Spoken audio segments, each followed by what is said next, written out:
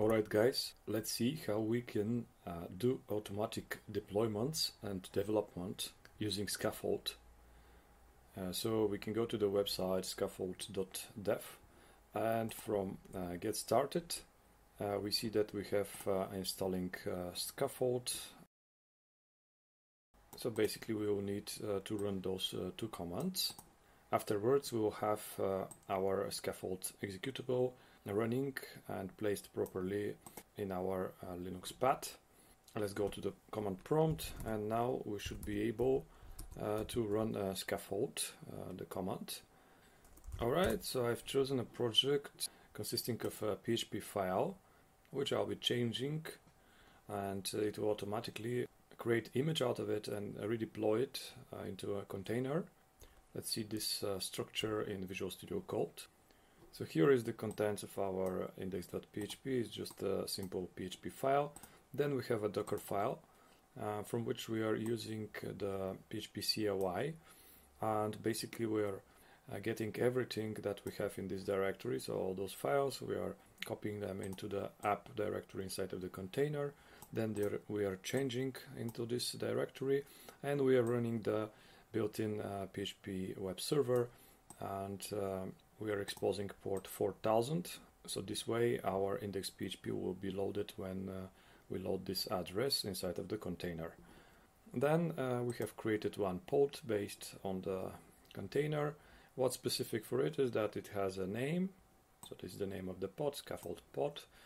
It uses a container scaffold CNT, and since we are running an unsecure image using Microk8s, we'll be using the following address, localhost 32,000, and then the name of the image we would like to build. That's basically for the pod creation. The next thing we'll need in order to able to run a scaffold is the YAML file, and this is how it looks like. The nice thing is that we can generate it directly in the terminal. So if I go and run the following command scaffold init, we see that we already have a configuration. But let's say that we delete this file, and again issue the following command, and we see that we are having absolutely the same information. We would like to write this into scaffold.yaml.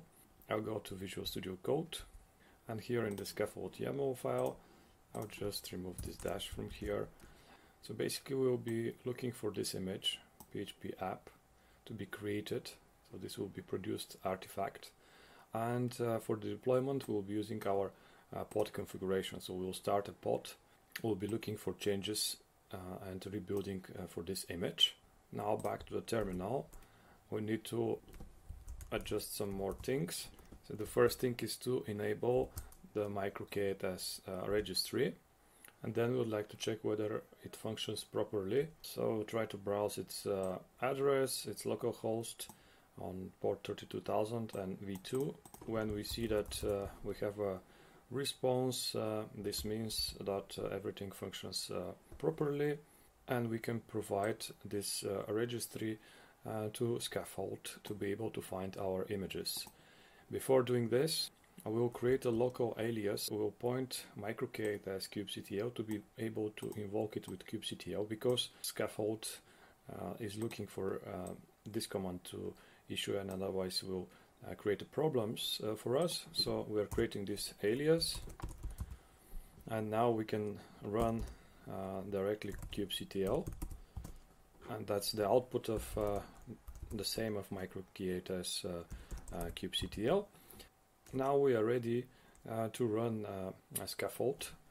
Basically the command is scaffold dev, and since we are inside of Microk8s, we would like to set this default repo towards the address of our local registry. And as we can see in the beginning, it's looking for the cache for our PHP app image. It's not found, so Scaffold is automatically building the image based on the provided Docker file configuration.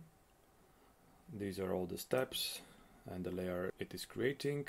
then it's tagging the image and pushing the image directly to the Kubernetes registry based on Docker.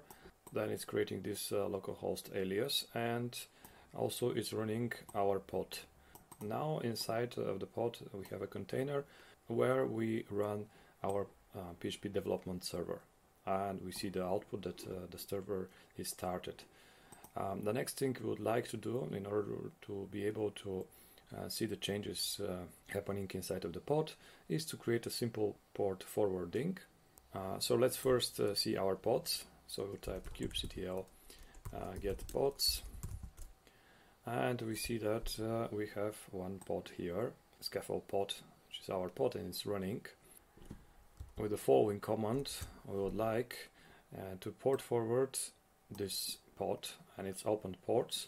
So we know that we opened a port 4000 from this pod, and we would like to expose it to port 8080. Here inside of the Docker file, we see that we are running the PHP web server and it's exposing port 4000. So from the command prompt, we are doing this redirect.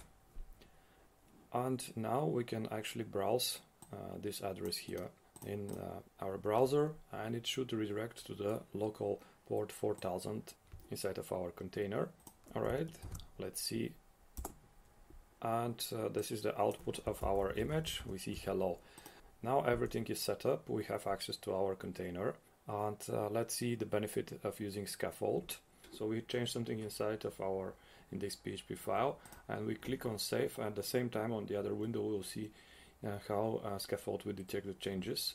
So let's save this file, and here automatically it starts the build process, creates the image, pushes it into the registry, and patches our deployment to be able to reflect the changes from this image. Now, as you can see, it's watching for changes, but our image has to start the PHP server once again, so we will need to wait a little bit. And after a few seconds, we see that again we have our PHP web development server started, and again we can go now to our browser and refresh, and we see those are the updated changes we just did. Alright guys, now you can see the power of scaffold and how it can be beneficial when building and deploying code inside of Kubernetes. In case this information has been useful for you, you can subscribe to the channel.